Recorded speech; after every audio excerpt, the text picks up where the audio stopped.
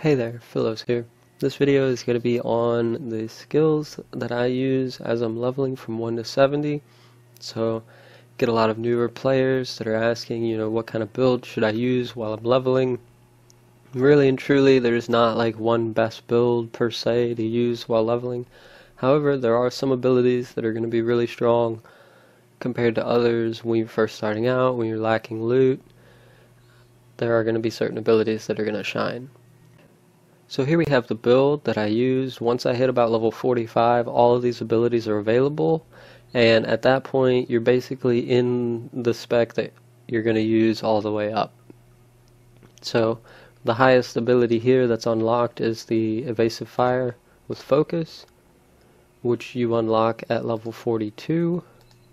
So once you're at level 42, you're pretty much going to be in this build, and just take this up to level 70, and then depending on what kind of loot you get, you can kind of take it from there and shift into some other build.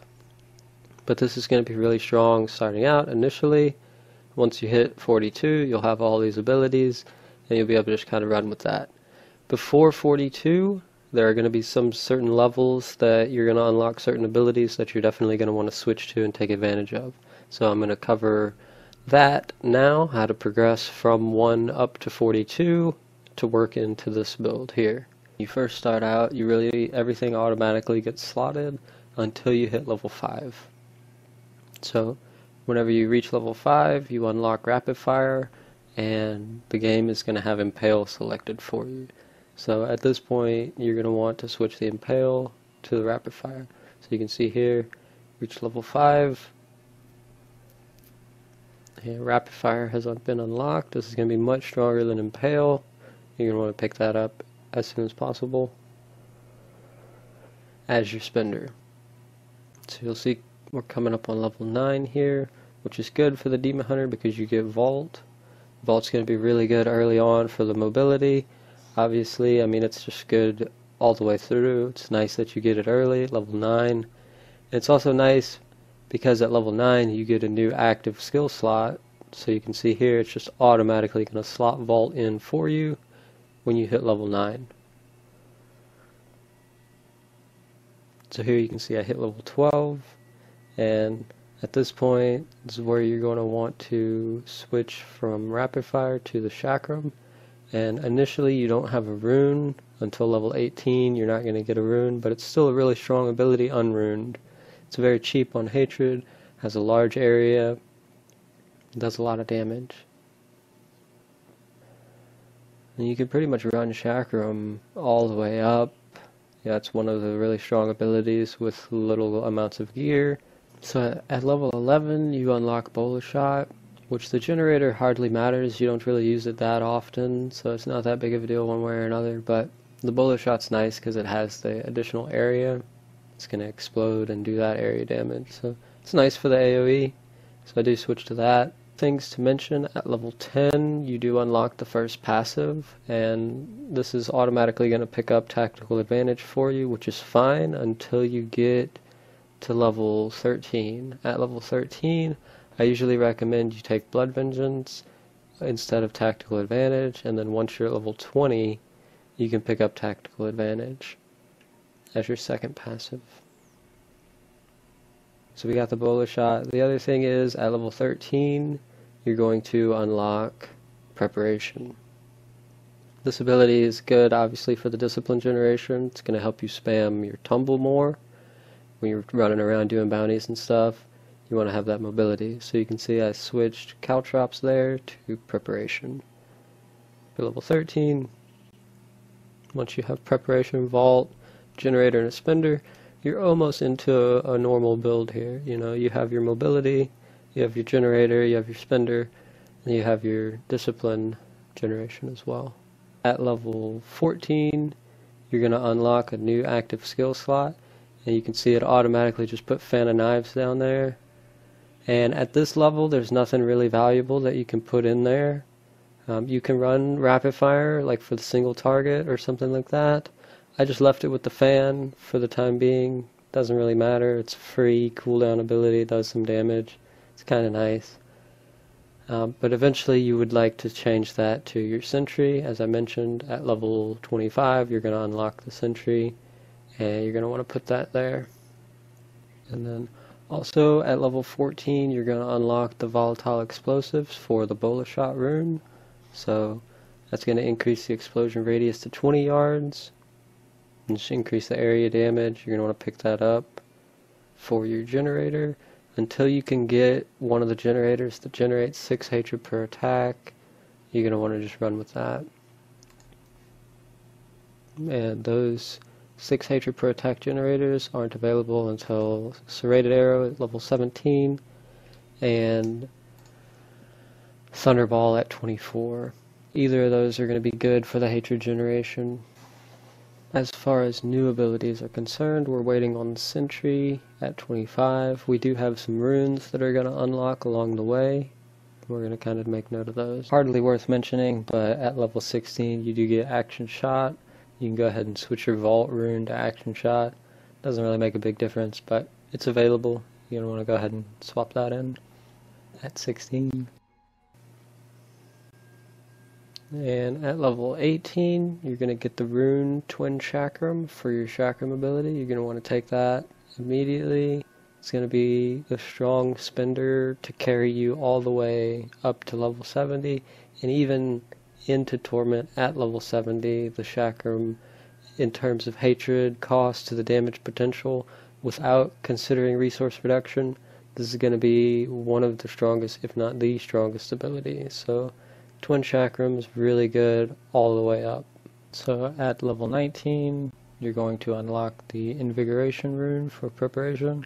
This is going to increase your maximum discipline by 15. This is going to be really good for leveling up because it's really hard to get bonus discipline on your gear when you're a low level, and it's nice to have an increased discipline pool.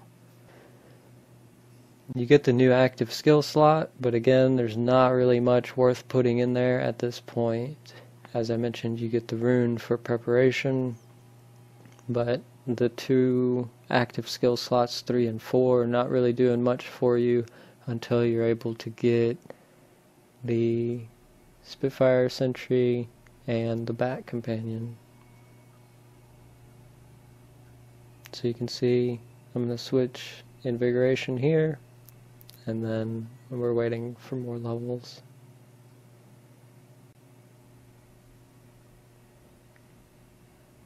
And again, for those 2 slots, you can put Rapid Fire in there for one of them. It's good for single target, but the value is minimal, so it hardly makes a difference. So here we are at level 25. This is where you get the Sentry, active skill, and you're able to switch one of your 3 or 4 abilities to Sentry. I'm going to drop the Rapid Fire and pick up the Sentry. And you're waiting on the Spitfire turret at 28, and the Fan of Knives again, just kind of a placeholder for now. So we're kind of getting into an actual build here. You can see I was looking at Frost Arrow, kind of considering it, which I did play with it a little bit, but the Twin Chakram is just so much better. And here we are hitting 28.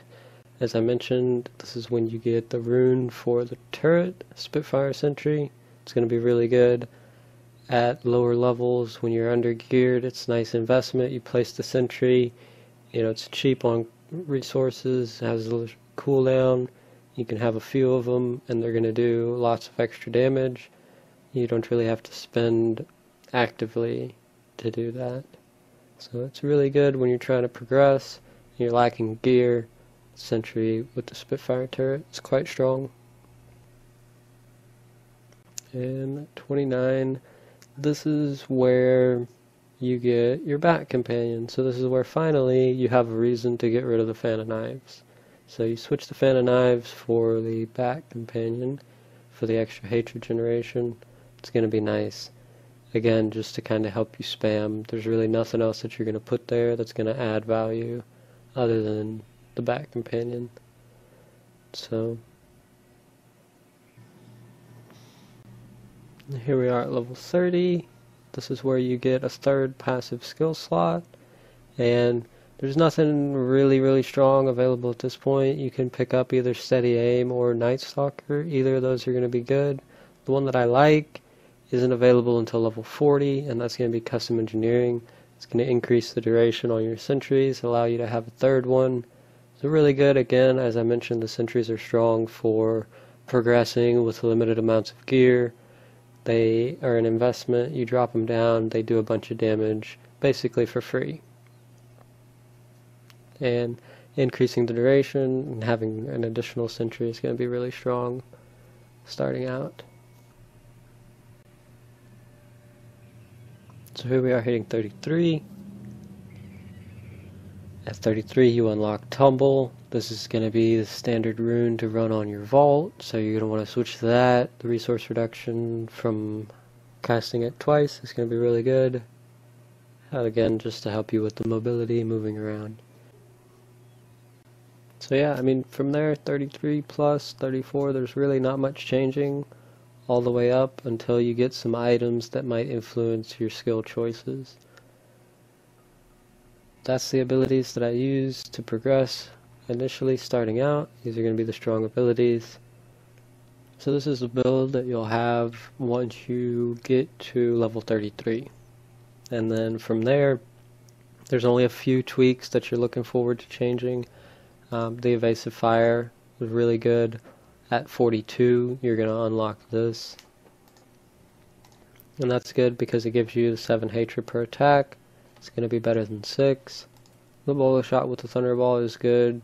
It gets you the 6 hatred and has AoE. So either one of those is fine, really. Doesn't matter. And then the passives, as I mentioned, once you get to level 40, you can pick up Custom Engineering. And then at level 70, this last passive, I mean, awareness is going to be pretty standard to avoid that death. If you're not really worried about dying or whatever, you can pick up some other damage modifier. Ballistics is really good. Perfectionist maybe for the EHP. As I mentioned earlier, Night Stalker and Steady Aim are really good, so you could just fit in one of those. Night Stalker is going to be really nice for the extra hatred, and Steady Aim for the damage. Ballistics also for the damage, and then as I mentioned, awareness, definitely going to be standard on hardcore. You're going to want to run awareness all the time, no questions asked. So that's pretty much it, guys. I mean, yeah, from there you're just waiting on drops to kind of influence your build. And you know, there are a lot of things that are going to work. Just because these are the abilities that I find the strongest as I'm leveling doesn't necessarily mean that you can't use some other combination of abilities and end up doing just as well. It's not that important. This is just kind of a reference for newer players that aren't familiar with all the abilities. And they can kind of use this as a guideline of what abilities to try to aim toward using, kind of thing. So that's going to do it. Thank you guys for watching. As always, I appreciate it, and we'll see you next time.